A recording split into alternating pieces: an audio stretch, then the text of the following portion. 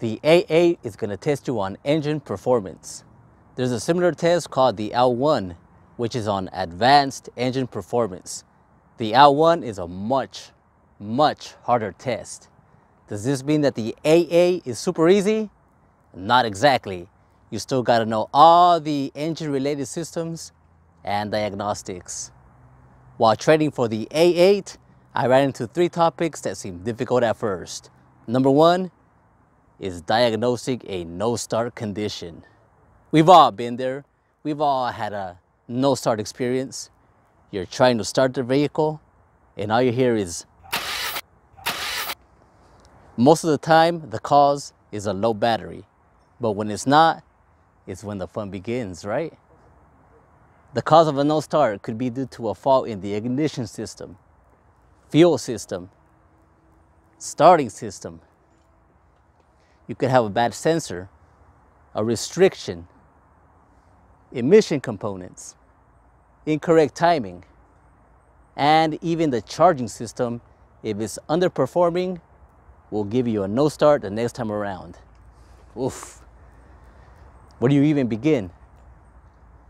To an amateur, finding the cause of a no start could be like finding a needle in a haystack. There's too much information to know.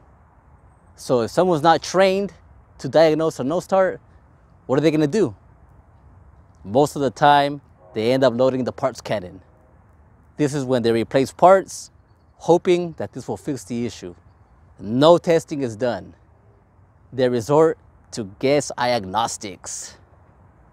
They could be out hundreds of dollars on a new secondary ignition system when the problem could have been an open crankshaft position sensor. Now that's wild. So at first, diagnosing a no start could seem like the hardest thing in the world. But after you learn the proper steps to take, it's not. It's pretty simple. So, can a missing gas cap cause a no start? Can a stuck open EGR valve cause a no start? Speaking of EGR, number 2 is testing the EGR system. This is one of those systems people don't know is there, what it looks like, or what it does. Before training, I knew how the EGR operated, but I didn't know how to test it. EGR stands for exhaust gas recirculation. Basically, it is a valve that is connected between the exhaust manifold and the intake manifold. It allows some exhaust to re-enter the engine for temperature control. Things seem complicated when all the different types of EGR systems are introduced. You can have vacuum-controlled EGR, electronic EGR. Some EGR systems have a delta pressure feedback system. Some can even have a pressure transducer. How am I going to test all these systems? You'll find out that it's easy. Most of the time, you'll use a vacuum pump or a scan tool. And some newer vehicles don't even have an EGR. And if they do, the monitors will take care of diagnosis for you. Easy.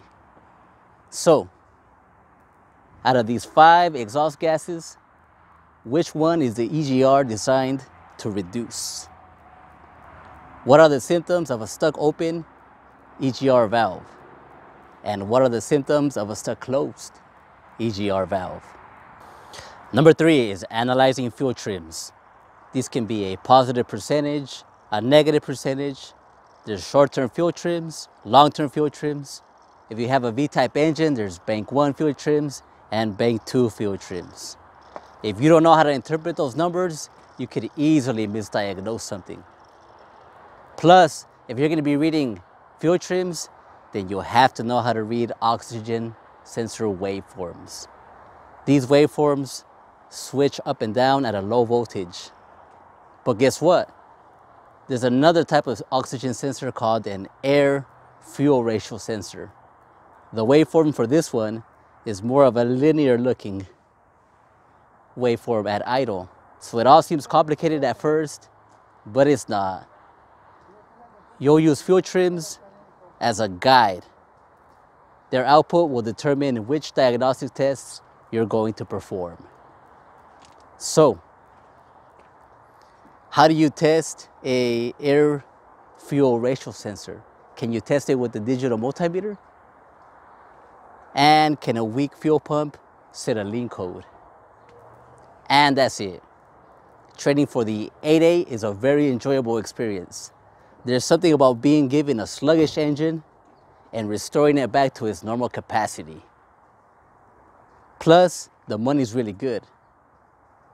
Take spark plugs for example. Changing spark plugs on an S550 Mustang starts at about $350, and changing spark plugs on a newer Porsche 981 starts at about $1,500. Yeah. So invest in yourself by properly learning engine performance and by passing the 8A test. It'll be worth it. Have a good day, you guys.